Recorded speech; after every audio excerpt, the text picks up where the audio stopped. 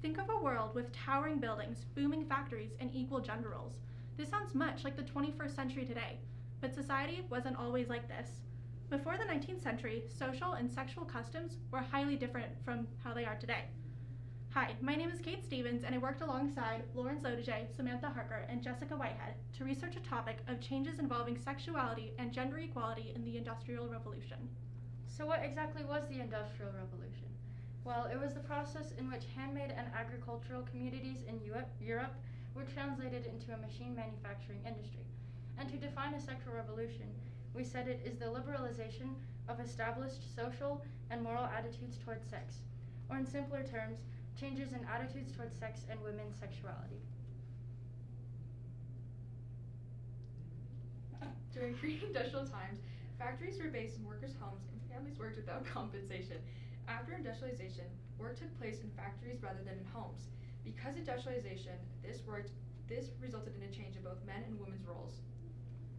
Based on the background of the Industrial Revolution, my group decided on the question, did the Industrial Revolution lead to a sexual revolution? And to answer this question, we researched the societal, sexual, familial, and economic points of view. Using these lenses, we concluded that some historians don't believe that there was a sexual revolution following the Industrial Revolution. However, considering changes in prostitution, wages, households, and premarital sex, it is evident that a sexual revolution occurred. Now onto the familial lens. The Industrial Revolution caused a shift in the typical household through jobs, women's roles, marriage, and the number of people in the common household. As the Industrial Revolution began, jobs and people began to move to cities and urban centers rather than staying in rural areas. This moved jobs into factories rather than staying in the homes. It made women start to work, and job opportunity rose because of the factories. As job opportunity rose, financial independency in young adults began and grew, so that then these young adults were able to move out of their households and get married and start families sooner because they were able to afford it. This caused intergenerational co-residency to decrease. Intergenerational co-residency is the multi-generational families living in the same household together. So as young adults moved out, this caused that number to decrease. As jobs moved out of homes, there was less of a need for child labor. This meant there was less of a need for bigger families with many children. So families grew simpler and more unstable. Jobs also changed. So as we see in this graph, farmers and other self-employed jobs decreased drastically, and unskilled and skilled jobs increased. In this graph, we see women starting to work in the early 1800s over here. We see the beginning of dual earning households. Some limitations of this lens are that households and jobs don't directly link to a sexual revolution, and there's no exact data on how families work together and how they communicated with each other. Now on to Jessie for the social lens. Thank you, Sam. Looking through the societal lens, my claim is, due to the weakening of social customs led by the Industrial Revolution, there's a shift in sexual behavior causing an uprise in premarital intercourse. Before industrialization, there were strict social customs, such as celibacy, but with controlled sexual activity, this led to rebellion. The rebellion that followed the Industrial Revolution is seen through a journal of a clerk named Bryson on February 1846. He wrote, "Had Anne up in the room, naughty tricks on the bed." This quote provides enough evidence to clearly see that his lover was Anne Fox. This means that they were having premarital sex. Because both men and women's workers migrated to far cities, this allowed for time away from parental supervision. Without parental supervision, the rebellion that occurred from the Industrial Revolution caused a shift in social customs and behavior. A result of this shift is pregnancy before marriage. Evidence of this cause comes from parish registers stating that 30 to 40% of women walking down the aisle were pregnant. This map provides evidence showing the population differences in Britain. The map shows areas that are densely populated and are industrialized. An example of this can be seen in Manchester, where with a population of 300,000 represented by a square that is adjacent to coal fields represented by the darker shade of gray. Lastly, a few limitations of mine is I have no parental viewpoint, and I don't have a linear graph showing amounts of migration backing up my map. Now on to Kate with economics.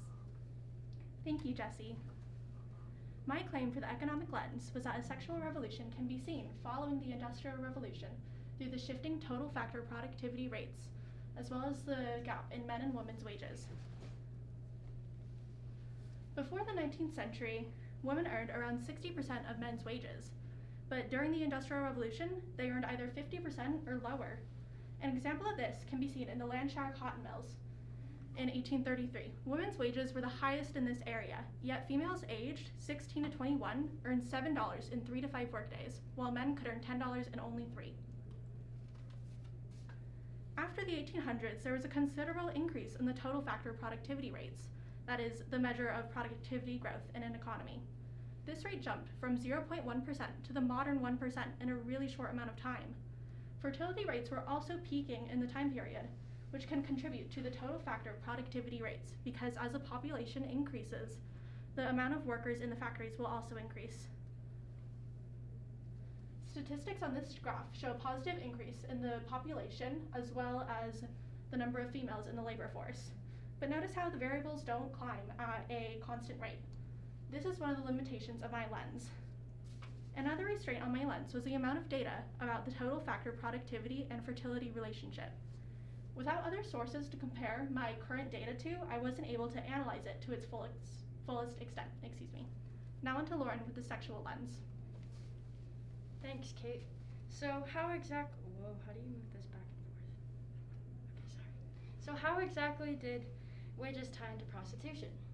Well, prostitution allowed for more money to be made by the average woman, allowing them to become more financially independent, making way for a rise in prostitution and normalization of publicized sensuality.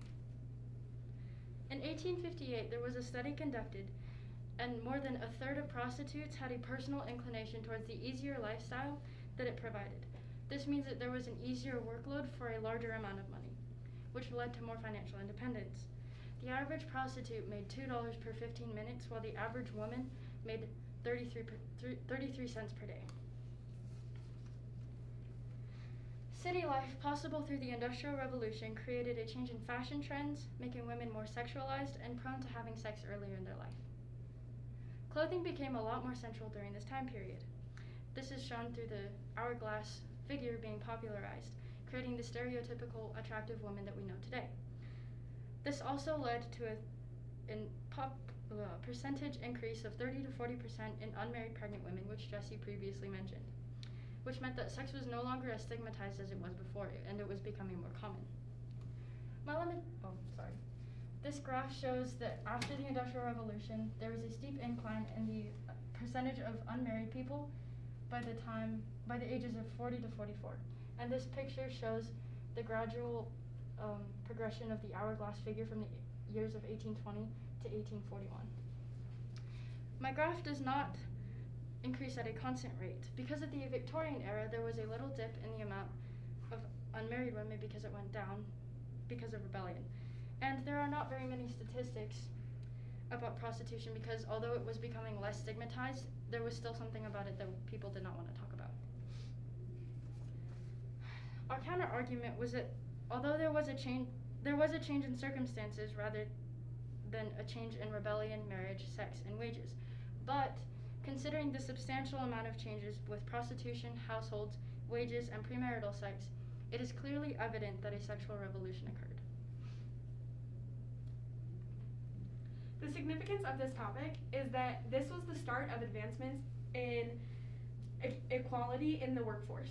As women started to join the workforce, this meant that they were a bigger part of the economic side of society. There was also an advancement in the lessening of stigmas around sex, which we see clearly through prostitution and premarital sex.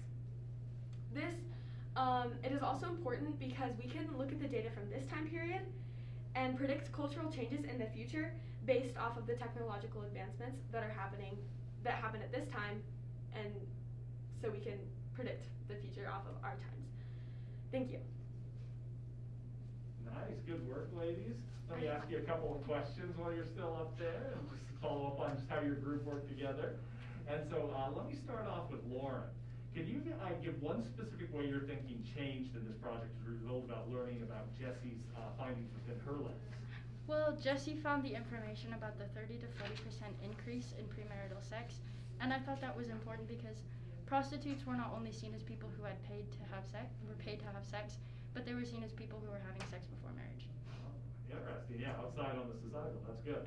All right, and then let me, while we're over there, let me ask Kate, so reflecting on your colleagues' work, which one had the greatest impact on your overall understanding of the problem, do you think? Well, I believe that all of our lenses greatly contributed to the entire presentation, but Sam's lens provided more of a basic understanding of our overall topic about the Industrial Revolution and the sexual revolution. So I believe that's why her lens had a greater impact. Good, all right. And then let me go over to Jessie and ask in what way did you improve your ability to work in a group as a result of this project? Anything specific or new that really came out that was fresh? I wanted to be cohesive with the rest of my group, so I wanted to make sure that my lens fit with the rest of them and make sure that my evidence as shown in Lauren's would work with other lenses too, so that we could be flow nicely throughout the whole entire slide. Yeah, those two did mesh really well, good. And then lastly, let me ask Sam, now that you've finished your project, what, if anything, do you consider to be a gap in your team's research that if you addressed it, you would think it would give you more confidence in the resolution and the results you found? I feel that if we would have looked more into a counter argument, we could have made our argument stronger and made sure that we covered all points of a disagreeing lens. And so I think that was a gap in our research. Excellent, very good, ladies.